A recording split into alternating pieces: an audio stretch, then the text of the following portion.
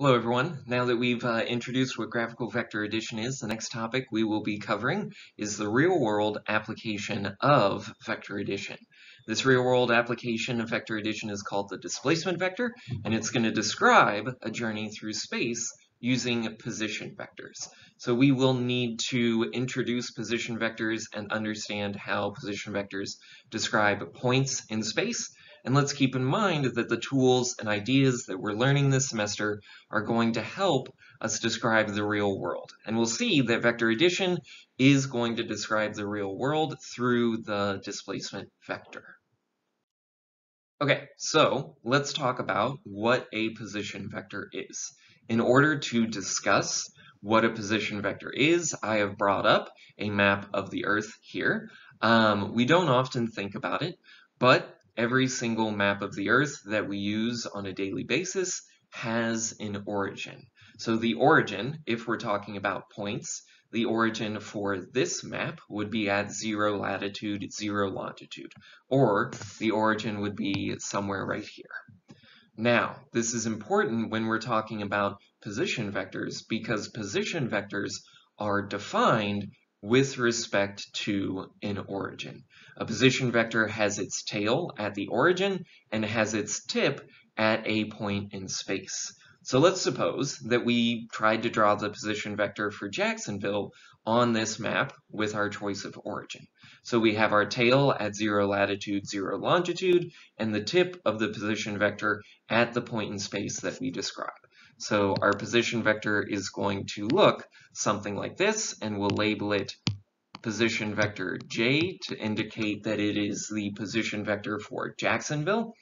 Now, you might be asking yourself, if position vectors are origin dependent, what happens if we move the origin?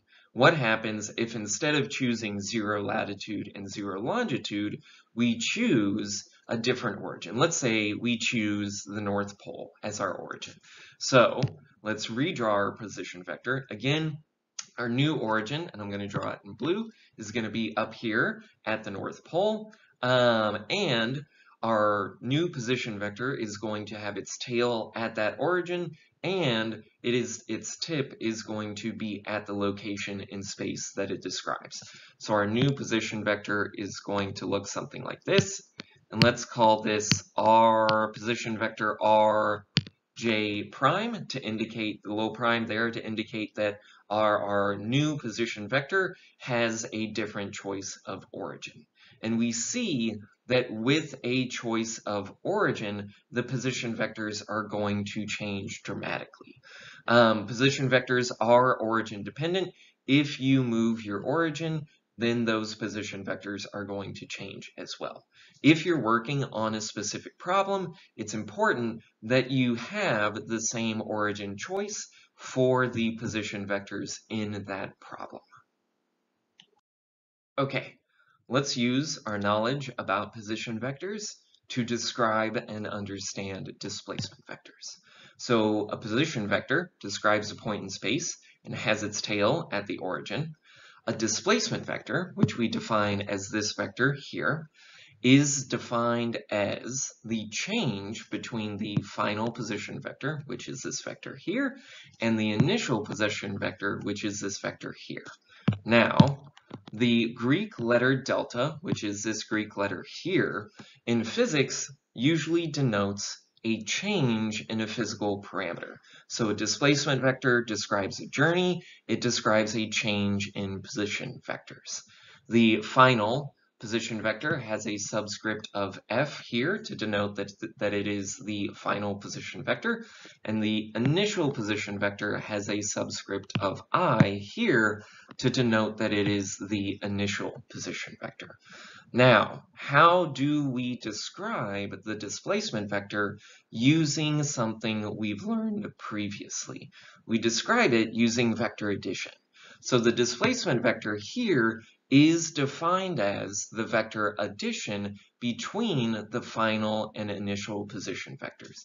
It's a little bit more clear to see in this equation here. So the displacement vector can be defined as the final position vector added with opposite the initial position vector. So the displacement vector is fundamentally defined as a vector addition equation, which is something that we've already learned. So let's come up with an example. Let's do a real-world example of a displacement vector. Let's suppose you're at the library and you take a journey from the 3rd floor of the library to the 1st floor of the library. Now, whenever we define our final and initial position vectors for this journey, we need to choose an origin. For this particular problem, our choice of origin is going to be the front door of the library. So our initial position vector should have its tail at the origin and have its tip at the initial position. So it describes a point in space. Its tip is going to be on the 3rd floor of the library. The final position vector, again, has its tail at the origin, but describes a different point in space. So the final position vector here is going to describe the point in space that is the 1st floor of the library. So how are we going to do the displacement vector? How are we going to do this operation here? We're going to do graphical vector addition, tip to tail vector addition, which is something that we've learned previously. Oh no. Okay, let's use the position vectors that we discussed on the previous slide to determine what our displacement vector is going to be for our journey through the library. In order to do graphical vector addition, we're going to need to rewrite this equation to be vector addition instead of vector subtraction. So we rewrite it like so that the operation is the final position vector added with opposite the initial position vector. So opposite the initial position vector is going to point in the exact opposite direction as the initial position vector. So let's go ahead and write our first constituent in the vector addition. So this is our final position vector describing the location in space of the 1st floor of the library. And our constituents in vector addition are placed tip to tail. So opposite the initial position vector is going to be placed tip to tail with the final position vector. Now, whenever we do the resultant vector, whenever we do the displacement vector, this is going to be placed tail to tail with the first constituent and tip to tip with the last constituent. So our displacement vector, our resultant vector, is tail to tail with the first constituent and tip to tip with the last constituent. And this is the displacement vector that describes our journey from the 3rd floor of the library to the 1st floor of the library. And this is how the real world works. If you've ever used Google Maps before, you've used a displacement vector. Whenever you're in Street View and you click the advance arrow that's on the street in front of you, that is the displacement vector. Google Maps is doing a vector addition equation in order to find your journey through space. Now, what Google Maps is actually doing is calculating your final position vector. It knows what your initial position vector is, so it knows where you are currently, and when you click the advance arrow, which is this little arrow down here, it knows what your displacement vector is, but it doesn't know what your final position vector is. It doesn't know what images to bring up for the next part of the neighborhood, for the next part of your journey. So whenever you're like playing a video game that records your position and you also move around, or whenever you're using Google Maps and you're in Street View, it knows what your initial position vector is, so it knows where you currently are in space, and it knows what your input is, so it knows your displacement vector. What it's calculating is your final position vector. So Google Maps does a slightly different version of the exact same thing. It's finding the final position vector using your input, which is the displacement vector, and information it already knows, which is your initial position vector. So we've talked about what a displacement vector is and how we use position vectors to define a displacement vector. Whenever we talked about position vectors, we saw that it was dependent on our choice of origin. Previously, whenever we were describing Jacksonville with position vectors, whenever we changed our origin to be the North Pole instead of 0 latitude and 0 longitude, we saw that the position vector changed very dramatically. So you might be asking yourself at this point, okay, if a position vector changes dramatically based upon your change in choice of origin, will a displacement vector change dramatically based upon a change in your choice of origin?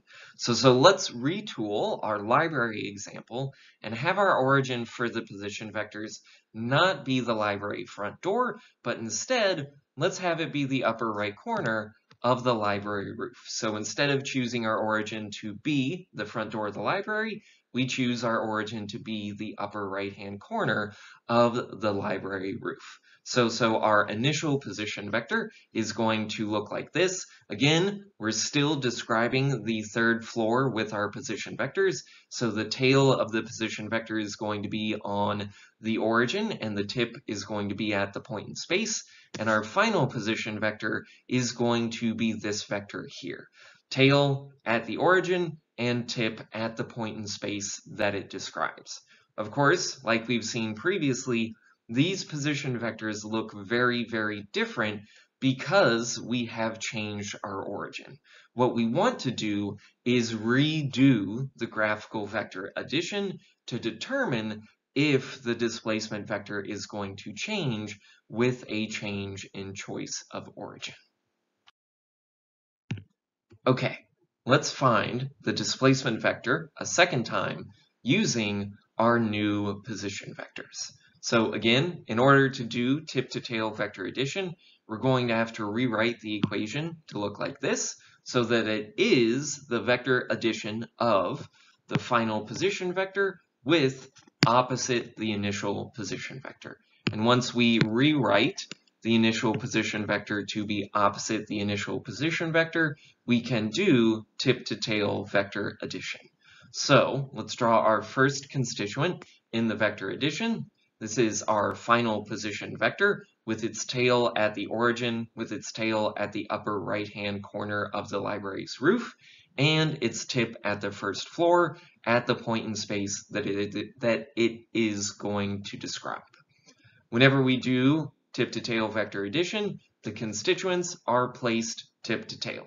So opposite the initial position vector is placed tip-to-tail with the other constituent in the vector addition. This is different from the resultant vector or the displacement vector.